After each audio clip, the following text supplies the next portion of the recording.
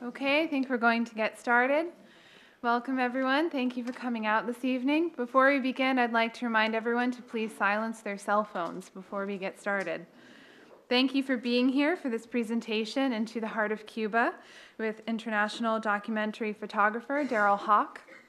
He will discuss his style, philosophy, and various techniques used when photographing subject matter.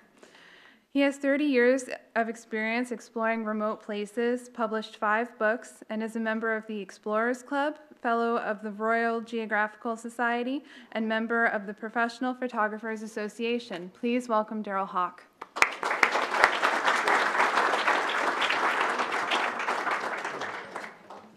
Well, thank you. It's a great honor to be here at the New Canaan Library, and I'm really excited to share with you my latest documentary on Cuba. Cuba, so close, yet so far. What can I say? Anyway, I know Cuba's on everybody's minds, and I would also like to thank Emily for all the hard work that she did to put together this event tonight. It's a great honor to be here at the New Canaan Library.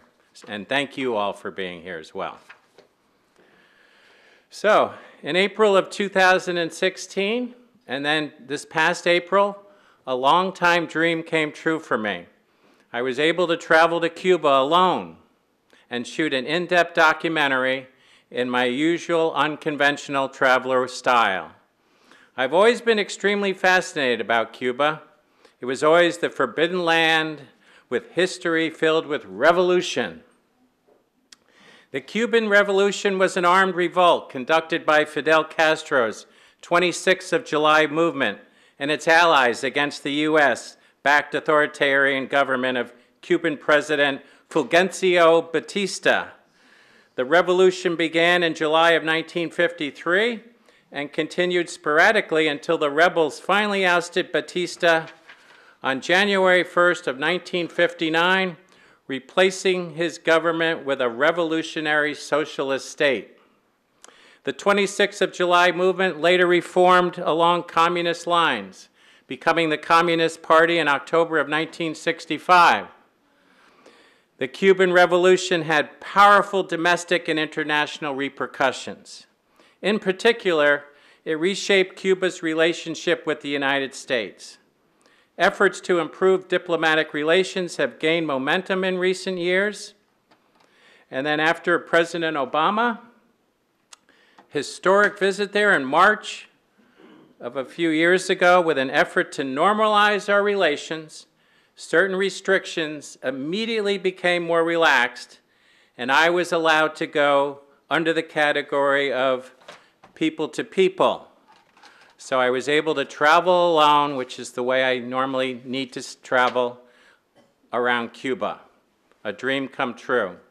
People to people is non-tourist activities by getting to know and spending time with the local people. It was one of the ways you were allowed to get into Cuba. Not allowed anymore. Through the assistance of a neighbor and friend who is Cuban, I was able to secure the most important component, a good, reliable driver who would be willing to take me around the entire country at a reasonable rate. Now, due to the condition of many of the back roads, this kind of travel can be challenging. But after flying from New York City to Mexico City to Havana, I breezed through the airport where I heard the nicest words that warmed my heart at the security gate. Welcome to Cuba.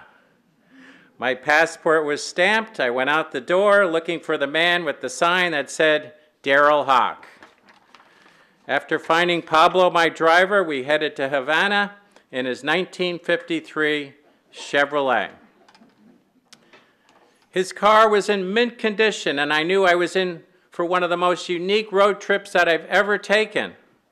I had a great route planned starting in the wonderful and vibrant city of Havana for 2 days, and after that, the next 2 weeks were spent capturing the perennial colorful cities of Vanales, Cienfuegos, Trinidad, Santa Clara, and then Camagüey, culminating on the fishing piers of Santiago de Cuba. Now, returning again this past April, Pablo and I began our journey in Camagüey and continued on through the eastern part of the country, the Orient, and we went through Santiago de Cuba, the Gran Piedra Mountains, Guantanamo. I've got a good story about Guantanamo. And then finally, the Baracoa area. So we covered most of the eastern region on this last trip, as I said, known as the Orient. Cuba's diverse coastline, fertile low-lying plains, and rich in sugarcane, renowned tobacco plantations, caves, and the small forgotten towns and villages will all be included in the documentary tonight. And what I discovered more than anything else was the strong heartbeat of the wonderful, warm, welcoming Cubanos who inhabit a challenging, communist-ruled country. And even though communicating with language was difficult, these gracious and enterprising people loved to be photographed and welcomed me into their homes and world. Yes, this is a love story tonight. I don't know if I've ever fallen so much in love with people ever in all my travels for 30 years. And I've been to a lot of places. This country is still in a 1950s time warp due to a large degree that I did start seeing cell phone and email usage in the larger cities. And life in Cuba is open and interreactive. The Casa de Particulars, or the family homes that I stayed in each night, were comfortable and gave me the perfect perspective of what life is really like in Cuba.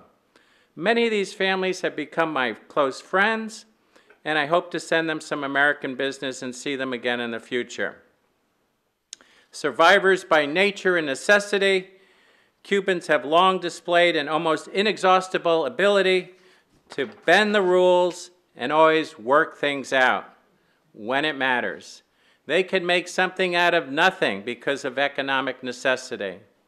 And in a small nation bucking modern socio-political realities, where monthly salaries top around the equivalent of US $25 a month, survival can often mean getting extremely innovative as a means of supplementing personal income.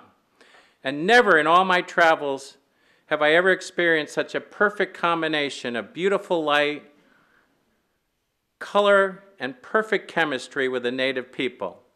I can honestly say that I've only just begun to truly discover Cuba. So just to give you an idea of my route here, Havana, first trip, Pinellas, did a loop around here, all the way down here, down to Cienfuegos, through this region of Santa Clara, some main roads, some back roads, all the way up down through here to Camagüey, and spent some time in Camagüey, and then I got down to all the way down to Santiago de Cuba, but could not even explore Santiago de Cuba. I ran out of time and needed to go back for a second time to do the entire Orient. And there I picked it up from Camagüey down to Santiago de Cuba, over to Guantanamo to Baracoa. Baracoa is the most eastern part of the country. It's the oldest town in Cuba. And in my mind, it was the most beautiful. So you'll see that at the end. All right, so let's get on with the photos. I know that's really why you're here. And all paths start off in Havana. That's the car that I had for 2 weeks. The first trip, it was blue. On the second trip, the same car was white. I asked Pablo, what happened? He said, oh, we got in an accident, and he had to have the whole car repainted. So it was a beautiful car, and I was riding really in style, for sure. What a unique road trip to be in a 1953 Chevrolet, I'll tell you. There's nothing like it. So there's Pablo taking off. You can see Che Guevara in the background. That's Cuba. Revolutionary signs everywhere. So the first set of images you're going to see are all going to be from Havana. And this is the famous Malecon. You can see the beautiful shoreline here. This is the Malecon at sunrise. And, you know, as a documentary photographer who does in-depth documentaries, it's all about the light. It really is. I'm chasing light, I'm following light, I'm always looking for light. Photography is painting with light. So I have to get up very early in the morning, very early, to get the sunrise shots on my locations. And then, of course, I'm shooting all day long right till sunset and getting the sunset shots. But, you know, the waves crashing against the Malecon seawall, guitars and voices harmonizing over a syncopated drum rhythm, sunlight across rotten peeling paintwork, street vendors calling out at 6 a.m. in magical morning light and color as a new day begins. No one could have invented Havana. It's too audacious, too contradictory, and despite 50 years of withering neglect, too damn beautiful. It's beautiful. I loved Havana. How does it, anyone's guess, maybe it's the swashbuckling history, maybe it's the survivalist spirit. Come with an open mind and prepare yourself for a long, slow seduction. So my style is to have my camera around my neck constantly all day long, shooting anything that happens to capture my eye. I like traveling alone. I am the unconventional traveler. My style is to travel alone and free as the wind. I don't like any distractions. So in other words, I don't really want to be with a group of people or anybody else, except my wife sometimes. We do take trips together, but when I do these in-depth documentaries, I always travel alone.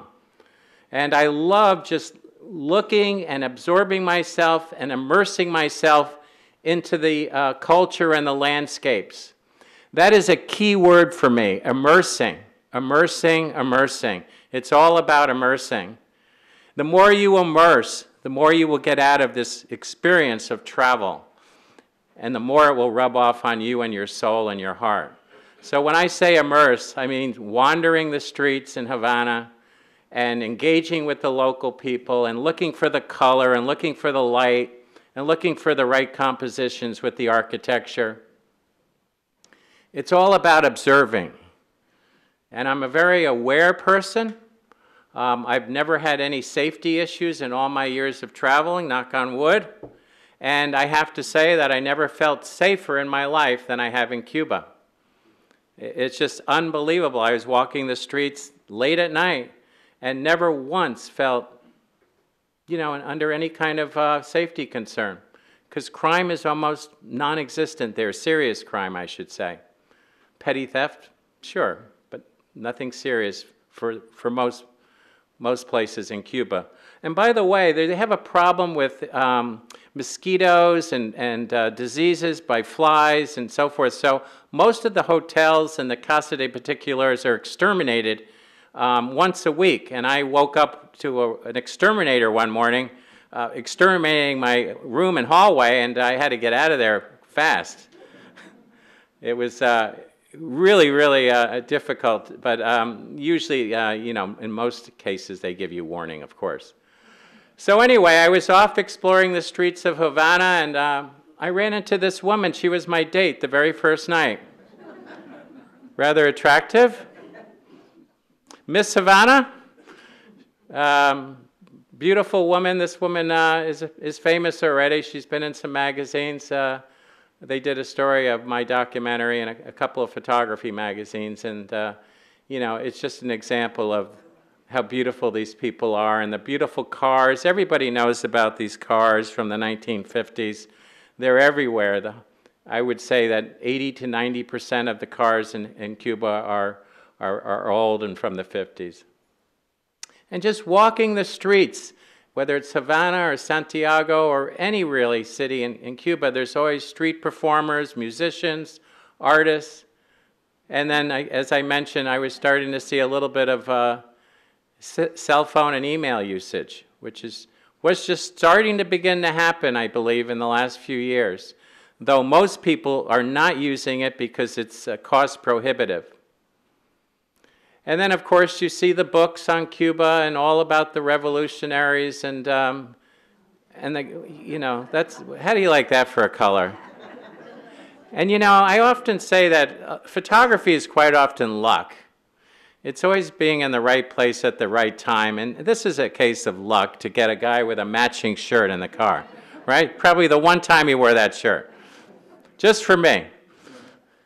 Anyway, I love the people, I love the cars, I love the architecture.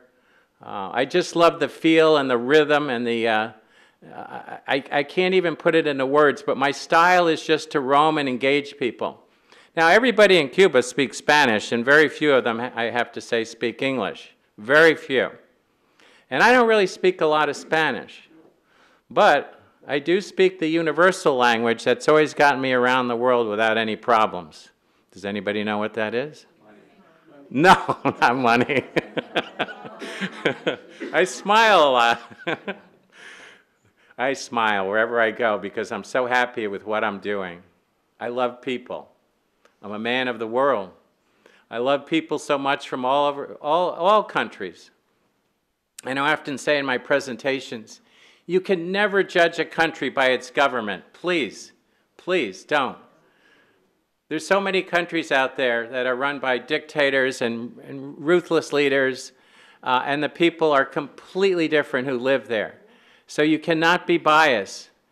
You have to be open-minded and really get to know and research and study what's going on in these countries like I do. I do tremendous research. It's all part of the fun and appeal when I travel. The most important thing for me and the most exciting thing for me is to have a really great detailed map. I love looking at maps. The more detailed, the better. And that's where the journey begins. And once I set my sights on a location or country around the world, I do as much research as I can. The more research that you do on a place, the better off you're going to be when you're there. The less surprises, unexpected things will unfold. You'll feel more confident and secure, especially when you travel alone like I do. So there's plenty of resources on the internet and great guidebooks. So these are all street scenes of Havana, the oldest tree in Havana. And I spent 2 full days here, and it was just a great way to begin this great journey around Cuba. So this is Ernest Hemingway's house. Hemingway was a famous writer, as we all know, who spent a good part of the year in Cuba and developed a strong relationship with the Cubans. And I'm sure most of you are somewhat familiar with that. And that's his boat. This is his office. And Hemingway conducted a lot of his work here. Now, you cannot go inside the house, but they have all the doors and windows open so you can photograph all the rooms. So it's exactly the way he had left it.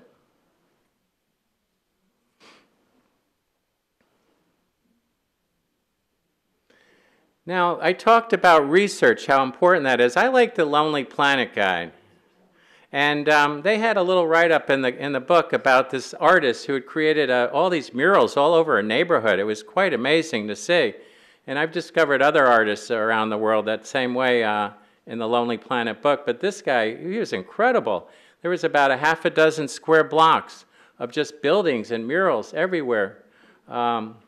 Quite stunning and beautiful and colorful. So naturally, I wanted to photograph that as much as possible. And getting people into the landscapes is a very important part of the composition of photos, and quite often what magazines are looking for. So rather than just shooting the mural, it's always a good idea to get someone in the shot as well. And I asked my guide and driver, Pablo, I said I wanted to meet some of the Santeria people, which is a special religious sect in Cuba. And he said, well, that's going to be hard. They don't like being photographed. They all dress in white. But we did happen to come across a dance troupe from the same religious sect, the Santeria, and we got very lucky. We watched them dance and perform for about an hour and a half. So I've had tremendous luck when I travel. I seem to be always in the right place in the right time when things just unfold in front of me. This is the famous War Museum. And everybody loves dominoes and playing games on the streets. And you know, one of the things I love about Cuba so much, is that it's like going back in time 70 years, and it's so pure and beautiful. And people aren't staring at phones or iPads. They're looking at each other. They're engaging with each other. There's a definite lack of technology, and I think it's a great, great positive thing in so many ways. I really do. Now, I know a lot of people will disagree and say technology is the answer to all, but I don't believe it. I believe that there's something very unique and special about the people here because of their lack of technology. They're living more in the moment. They're more aware of their surroundings and engaging with people, I think, in so many ways that we as Westerners don't seem to do anymore because we're so distracted by the technology. So that's just an observation that I wanted to make about technology in Cuba. Now we're moving over to the far western part of the region, which is Vanales. I had to get into the tobacco country. We all know Cuba is world famous for its cigars. And Pablo brought me to supposedly the most important, best tobacco grower in all of Cuba. There he is. And I did some environmental portraits of him. But Vanales is a very special part of Cuba. It's very rural, it's very farm-like, agricultural, and I really enjoyed spending a couple hours one morning watching Don Pedro here roll cigars and the whole beginning to end process of cigar making, and then I had a cigar myself. I came back with about 50 cigars and still enjoy one once in a while. But Vanales is a very, very special place. It's a region in rolling rustic canvas of fertile rust, red oxen furrowed fields, thatched tobacco drying houses, and sombrero clad country folk. And here again, just roaming into some of these stores, you know, you can see that the lack of supplies, the lack of food is evident everywhere. Your heart goes out to these people, and you know, that's one of the reasons why I think I fell in love with Cuba so much, is that they're such beautiful, wonderful people, but they have so little in the form of materialism. And certainly food is always a struggle to put on the table. At the same time, they'd give you the shirt off their back if you needed something. That's the way they are. This is a famous mural in the Vanales area. Mural del Prehistorica. It's 120 meters long. It was a painting designed in 1961 by Leovigildo Gonzalez Murillo, a follower of Mexican artist Diego Rivera. And it took 18 people 4 years to complete. And this is an entrepreneur in the front who makes a little money posing in front of the mural. Nothing wrong with that, right? You gotta love the entrepreneurship of the Cubans. It's beautiful. Oh, this is something. This is a photo that I love. It's been in magazines. It's just a day unfolding. Everybody going off to school. A typical street in Vanales. I love going to schools. I love kids. I love young people. I love their innocence. I love the way they interact with each other. And I always try to go to schools in any country. I've been to schools in Bhutan, in Kashmir, all over South America. It's just it's something magical about being at a school and watching. Sometimes they let you into the classroom and you can observe and even take pictures. I do have a book here tonight that's in the back called Into the Heart of Cuba, and this is my cover of the book. And you're more than welcome to take a look at it on your way out. And I do sell these books. If you're interested, just take one of my cards back here at the table and send me an email. Each book is self-published. This is an example, this series right here is an example of taking the time and making the right decision of not driving too fast and zooming by what I thought was something powerful in the landscape and the people. We were racing along trying to get to another destination, and when I see something, and I do see things all day long, I've learned to just stop, go back, and spend some time shooting, and that's what I did here. And I'm glad I did it, because I did end up with a nice series of photographs. So I can't stress enough that the importance of taking it slow when you travel. Don't try to take on too much with your itineraries. It's best to spend time and immerse yourself.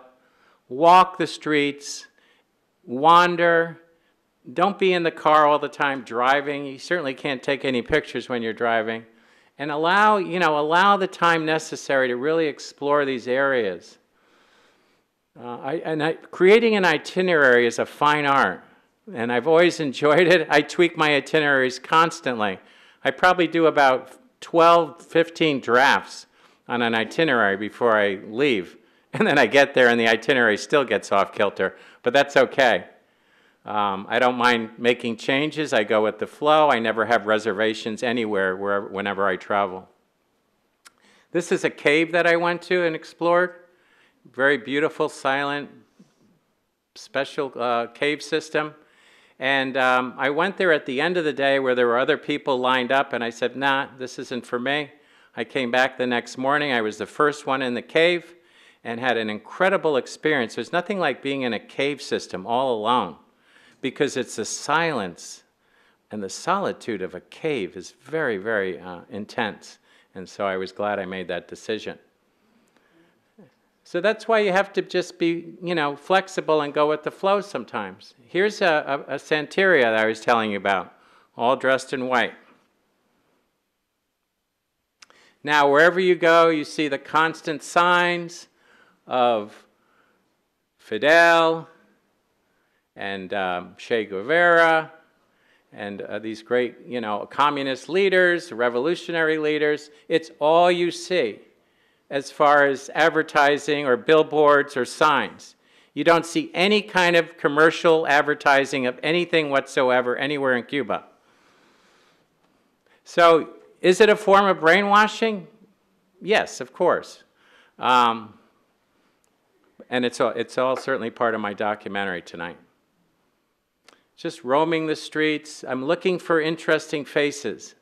If I see a face that has character, I photograph it. I have no hesitation in engaging anybody. And quite often we don't speak a word of English or Spanish. It's just facial smiling. I let them know what I'm doing. I show them the camera. I shoot fast, and then I'm on my way again. Now, everybody loves pictures. And now with digital cameras, you show them the picture, you show them what they're getting. They're so happy, and you put a smile on their face. Maybe nobody ever photographed this guy before. I don't know, but I made his day.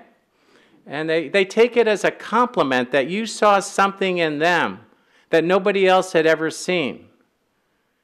And that's the beauty of what I do, is I make people happy. It's all about positive experiences and happiness. And my documentaries show the beauty in the world. I'm not here to show you the dark side of anything. I know people do presentations on India and all they show are people lying in the streets. No, that's not what I'm here for. I'm here to show you the beauty of Cuba and what makes it work and what it's all about. And the day-to-day life and the beautiful people and the beautiful landscapes. Riding in these horse carts was amazing, amazing experience. And the beautiful architecture. We're in Cienfuegos now. And Cienfuegos is a beautiful city right on the water. And long seduced travelers from around the world with its elegance, its enlightened French spirit, and feisty Caribbean panache. If Cuba has a Paris, this is definitely it. And it's arranged around the country's most spectacular natural bay. It's a nautical city with an enviable waterside setting, a dazzling treasure box of 19th century architectural glitz. And there's a pervading sense of tranquility resonating through the spruced up colonial streets. And this is just a festival that I happened to come across when I was in Cienfuegos. And by the way, my good friends from Wilton, who are Cuban, or she's Cuban, this is where her family's from. And she was an important advisor for me on this whole trip and planning it, and just telling me a lot of important things about when I was there. One of the things that she emphasized is don't talk about politics when you're in Cuba. Not a good idea. And I'm not a political person myself. Politics is the last thing on my mind when I'm traveling in these countries. So you don't want to engage them in politics because they can get into a lot of trouble if they say anything negative about the government or about Castro, or anything negative at all. They can go to prison, jail for years. Everybody has stories about relatives being in prison for speaking out or saying something. And it's awful. So you have to be careful. And there's people listening everywhere on the streets who work for the government. So if I did engage with anybody at all in a political conversation, it was always in the car or very private. But it didn't happen very often. The long lines just waiting for basic goods and necessities. I saw a long line, a mob 10 times bigger than this one day in Baracoa. And I kept asking people, what's everybody lined up for? And new shoes came into town. You know, they get shoes once a month. And this was the shoe delivery day. And everybody wanted a chance at those new shoes. People probably lined up since midnight to get in there at 9 in the morning. It's very touching. And I went into the store and watched everybody look at the shoes and buy the shoes. And it put my life in perspective, let me put it to you that way. And that's another reason why I travel. And there's many reasons. But I travel because these places always put my life in perspective. And that's very important, to come back and look at life a little differently when you see how other people live and how they struggle. This is so typical of a lot of the stores I went into. There's hardly anything here left. There's always food shortages. And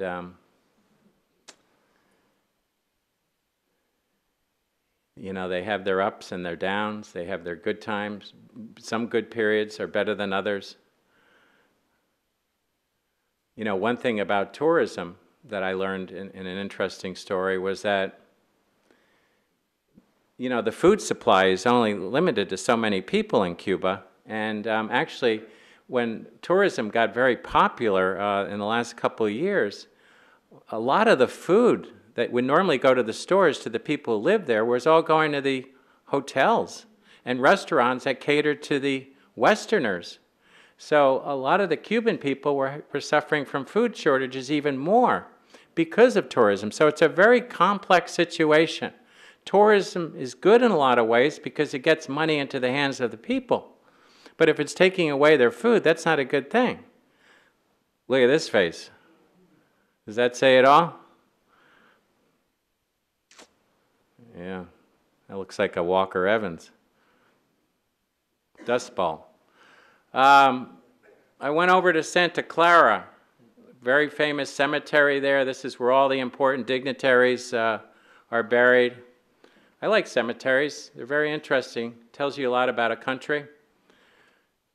But then I spent some time wandering away from the cemetery.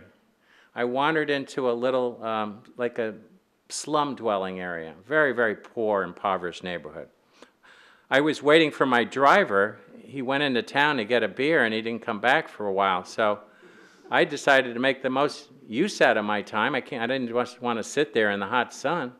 I walked around this neighborhood and I ended up having some of the most meaningful times and experiences of the whole trip, because these people were really, really friendly and loving and were so excited to see me, because I don't think anybody else wanders around this little neighborhood. But I got to see a whole other way of living, and it's you know, very, very touching. And they invited me in for food and drinks, and you know, I just never forget that day. You can see the cobblestone streets here. Tight clothing is popular. Very colorful clothing. This was a lucky shot to be in the right place at the right time. This is run in magazines. The color, the composition, the lighting, yeah, everything just works well together here.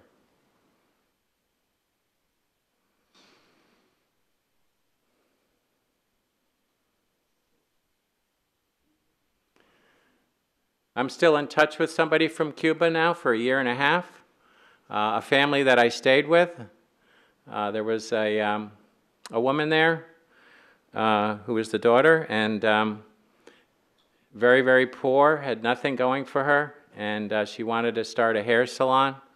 So I've been emailing her back and forth for a year and a half, and sending her some money periodically.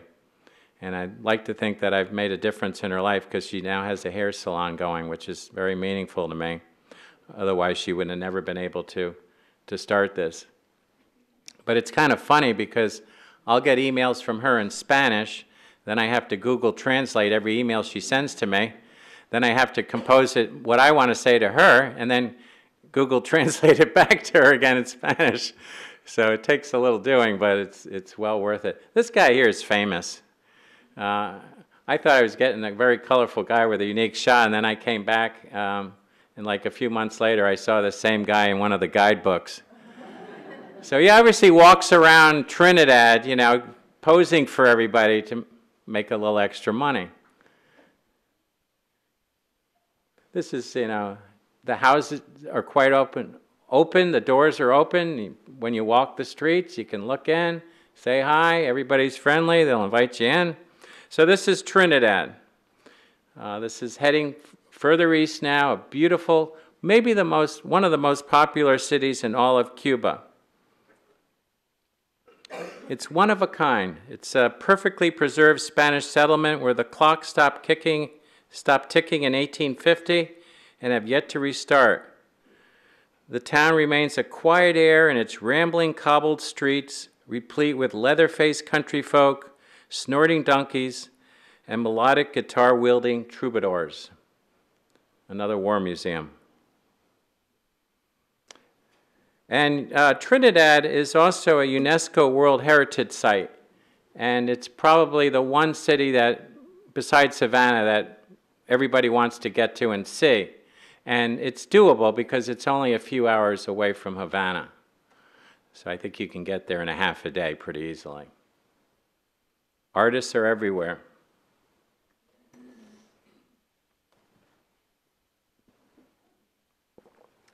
Now, somebody made a reference to money, giving money. That's a very tricky thing to discuss, because when people give me their time for a portrait and have nothing and don't even have shoes on their feet, it's hard not to give them a little money. So I do it. But I also don't think it's a good precedent to be doing it time after time and time a lot, because it does encourage begging around the world. And it's become a big, big problem in a lot of countries. It's so bad that people will swarm you. I mean, literally swarm you. You'll have a crowd of 20 people all around you. And it can be dangerous. And they really could pickpocket you, steal money from you, cut open your backpack, because they think you're going to give them money. So it's a double-edged sword. You want to help people, but you don't want to encourage begging around the world. Now, I didn't see any begging in Cuba. Nothing. This is a unique country. I didn't see any homeless people. I didn't see drugs once, anywhere. But what I do give is baseball cards or football cards to every kid I see wherever I travel. So I go with several hundred, 500, 600 cards, and I hand them out everywhere. They've been handed out in Bhutan, Ladakh, Argentina, Peru, Cuba, you know, everywhere around the world. The kids just love it. It lights up their faces, and it's the next best thing in my mind to giving them money. But I do give a little bit of money every now and then for portraits, for sure. So now we're hitting the coastline. I saw some fishermen over here and watched them go about catching some fish with their nets. It's very interesting. And you can see it's not a big catch. Maybe it would be good on a Ritz cracker.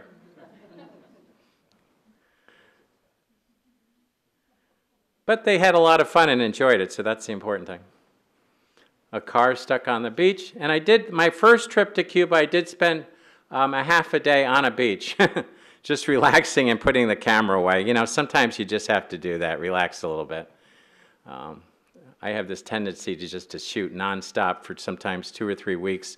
When I was in Bhutan, I didn't stop shooting for a month straight, and I was only getting 2 hours of sleep at night because of the insomnia I was experiencing because of the high altitudes. I didn't bring any sleeping pills or anything, and that was tough. That was tough. I didn't realize how high altitudes cause insomnia. But anyway, here we are in Trinidad still, in the center square, a very lively square with music and dancing, and you know that Cuba is just so alive. It's so colorful. It's all your senses going into overdrive. It's the sights, it's the sounds, it's the smell. It's everything working together in harmony.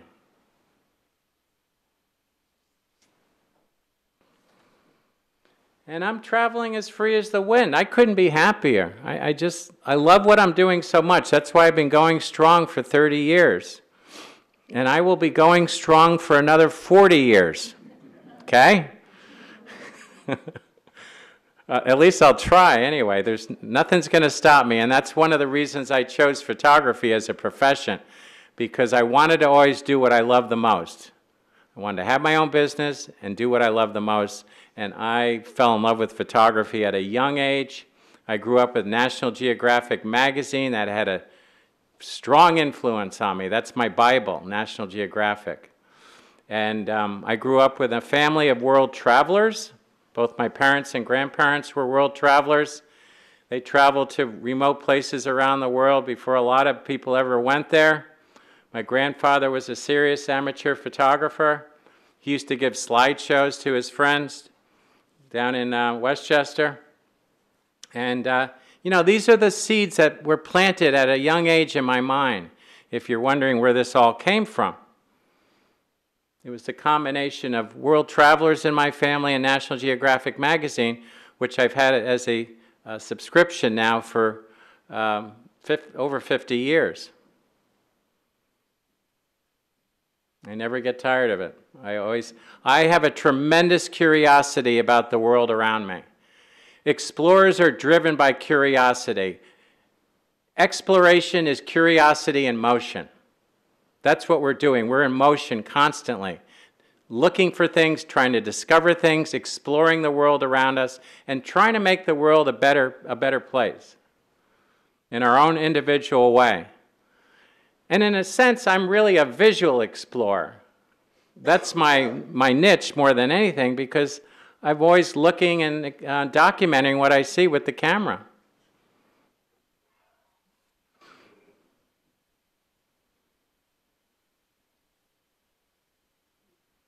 So many good memories. A man walking his pig. And so now we're in the very central part of the city, and of the country, I should say, in Camagüey. Camagüey is nothing but a maze. Its odd layout of streets is the byproduct of 2 centuries spent fighting off musket-toting pirates like Henry Morgan. And these tough times led to the fledgling settlement to develop a peculiar street pattern designed to confuse pillaging invaders and provide cover for its long-suffering residents. So it was hard getting around Camagüey at night after a couple of beers, finding my room. I always traveled with my card of the Casa de Particular. Always had it with me, because more times than not, I could not find my room at night. I mean, the streets were dark, and the streets are a little confusing to begin with to get around, so I was just showing my card to people, and they'd point me in the right direction. And I always got back okay. I traveled in these horse carts at night. It was great fun.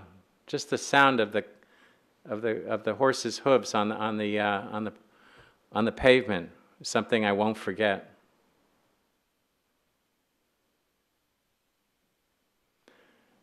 So always looking for subject matter. The camera is my heart and my soul. It's an extension of who I am. It's my greatest friend. It's always with me. It's my life.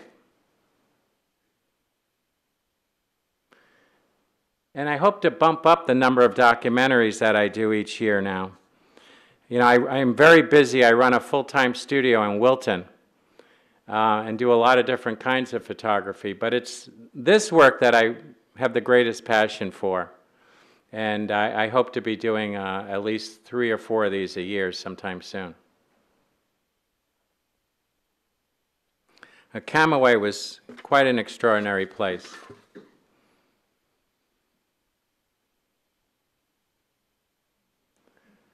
Anybody have a mojito? Raise your hands. They're very good, aren't they?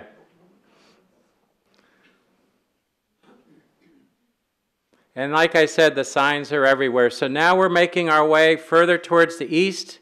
The eastern part of Cuba, the Orient, is definitely more communist. That's the general consensus. The further east you get, the more communist it gets, especially in the region of Guantanamo and Santiago.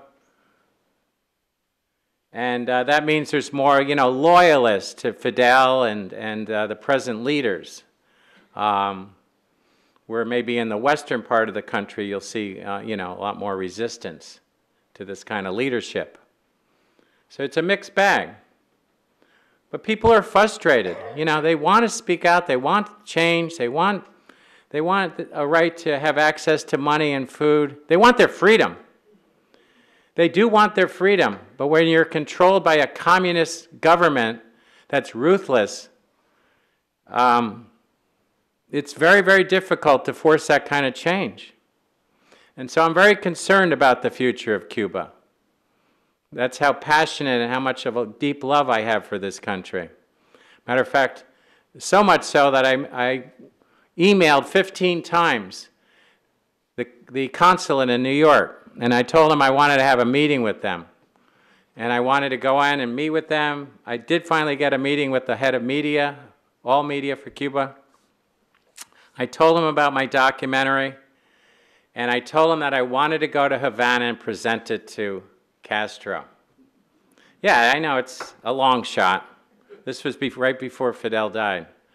And I with the strong belief that somehow I could present this documentary to Fidel Castro and somehow engage him in a conversation that might be open to some kind of photographer's, you know, independent person who's non-political way of seeing the world and thinking that maybe there's a possibility for change of some kind, maybe more towards a socialist direction, which is the way it should have been all along. I'm not saying it should be a capitalist country.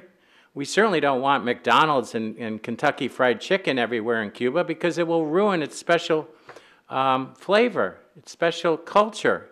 It's what makes it so unique right now. So there's a lot of things that need to be protected and preserved with Cuba. The architecture, it's falling apart. They don't have the money to put into the infrastructures or the buildings. But at the same time, it was just a pipe dream. It never happened. Fidel died. And now I'm under the understanding that even though Raul is retiring next year, this new leader who's ready to take over is just as communist, if not more so, than the Castros. That's the word I got. Now, maybe it's going to be proven wrong. I don't know. But that's what some insiders have told me, which is a shame because it means probably that Cuba's not going to change very much for a long time to come. This new leader, I think, is on the younger side. He may be in his 40s or 50s, which means he could be around for 30 or 40 years. What a shame. You know, I wanted to present to the Castros a vision of ecotourism and geotourism that I think would be a big part of the solution to the problems with Cuba, getting money into the right hands of the people through entrepreneurship and tourism without ruining the cultural purity of the island. That was my goal, and still a dream of mine. love this shot because I caught it early in the morning, right after a light rain, and the color and the light and the reflection here all work well together. So you got to get up early in the morning. This is right before the sun rose, and walk the streets because that's where you see the best light, early and late. That's a dog guarding a house. And so this is all Santiago de Cuba, the city of the revolutionaries. It's the second largest city in the country and nestled in a valley of the Sierra Maestra that is pierced by a pouch-shaped bay on the Caribbean Sea. It was founded in 1522 and was the focal point of the Spanish-American War. And in 1953, Castro led an attack against the Moncada barracks in the city. The attack was repulsed by government troops, but the name 26th of July movement became attached to Castro's cause. In 1956, after his release from prison, he led a small group of supporters back into the Sierra Maestra, and although they've isolated the city from the rest of the island, it remains in the government hands until Castro's final victory in 1959. And during the next 2 decades, Santiago de Cuba experienced a rapid growth of population and services. This is up in the Gran Piedro mountain area that I went, renowned for coffee plantation.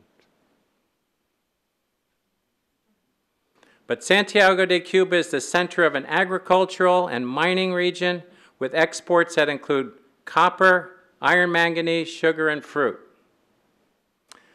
The famous El Morro Church. This was quite a special spiritual experience for me.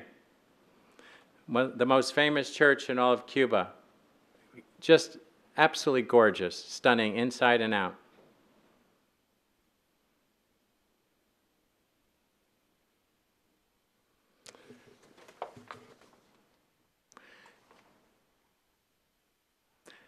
And I'm sorry, I said the wrong name here.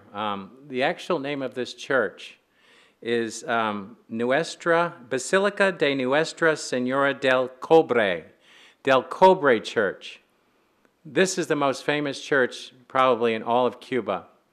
And it was wonderful to be here and experience it. And then I went over to, this is El Morro, a famous castle and fortress, a fortress I should say, that was built to fight off pirates.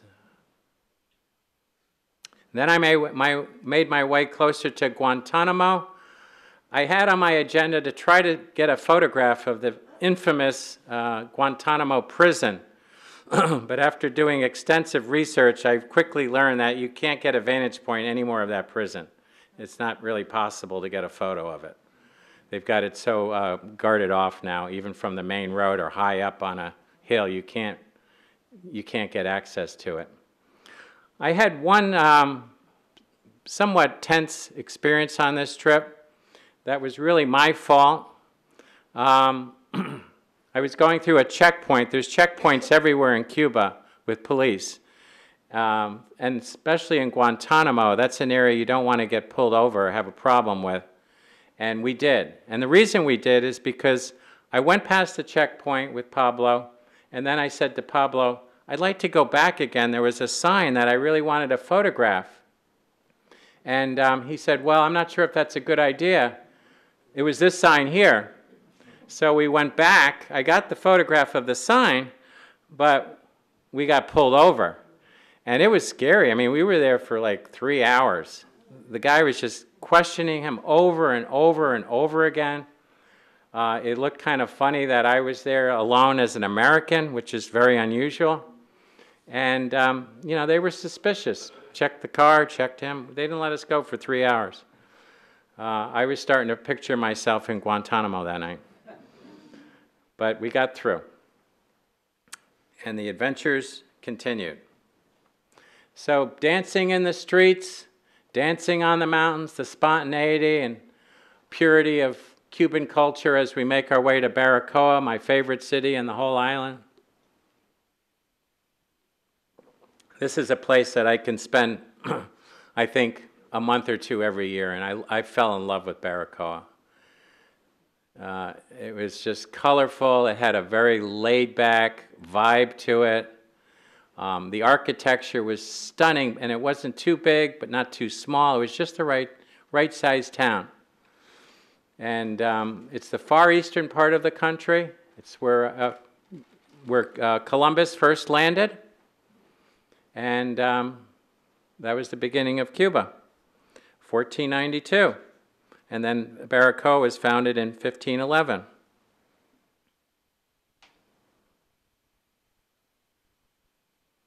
And these are all street scenes in Baracoa. And the thing about Baracoa is that it has these beautiful beaches on the outskirts of the town, north of Baracoa, and then an incredible national park that I'm about to take you to. That was probably the most memorable experience of my whole journeys throughout Cuba. And that's called Humboldt National Park.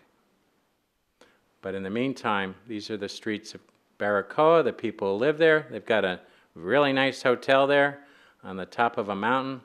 But remember, I stay in Casa de Particulars. I like living with the people in their houses. The money's going to the people. When you stay in a hotel, the money is going to the government in Castro. It's just that simple. Beautiful church there with artifacts from Columbus. This is a very famous artifact. And then we're making our way to the northern part of Baracoa. This was a long, tough 2-hour drive crossing rivers. And I wanted to get to this national park, Humboldt. I heard so much about it. I knew it was going to be an amazing experience. I went past these beautiful remote beaches that were so unspoiled. Spent a little time on the beaches. This part of Cuba has the best chocolate in maybe the whole world. It's unbelievable how great that chocolate was. And here I had to hire a different driver and guide because you needed a 4-wheel drive vehicle. Pablo's car would never make it this far. So once in a while you have to drop the driver you have and move on to a 4-wheel drive to access roads like this. But we got high up into the forest and the park, and all of a sudden I was in just a nature lover's paradise. I was experiencing all these incredible plants and flowers, and just everywhere I looked, it was something new and different. This is the world's smallest frog, by the way. It has that distinction in Humboldt National Park. There's 1,000 flowering plants here, 145 types of fern, and hundreds and hundreds of different bird species. It was truly incredible, and what was so great about it, I had it all to myself, because not many people who go to Cuba ever go this far. This is the farthest east you can go. And I felt like it was a dream come true. This was almost in some ways Shangri-La for me. I've always had this dream about finding Shangri-La after reading, these books about it. And I've been all through the Himalayas and been to some areas that almost could pass for it. But when I was in this part of Cuba, it really was so untouched by time that I didn't want to leave. I even took an oxen cart ride with this guy to get past these rivers, and then I walked up the river a mile, waited with my camera, and I came across the most incredible waterfall. It was totally, totally magical. And then there was leaving Baracoa, there was a mudslide a few hours before. You can see what can happen to the roads here. They do get these terrible mudslides sometime, but we made it back to Camagüey. We completed the second journey together, a true circumnavigation of the entire country of Cuba, and most of all, I made a lot of friends. I still have friends there, and I've developed a very important relationship with a very special country. and Cubans here in Connecticut and everywhere. This is a lifelong relationship I'm going to have, and there's more to come. So thank you for being here tonight.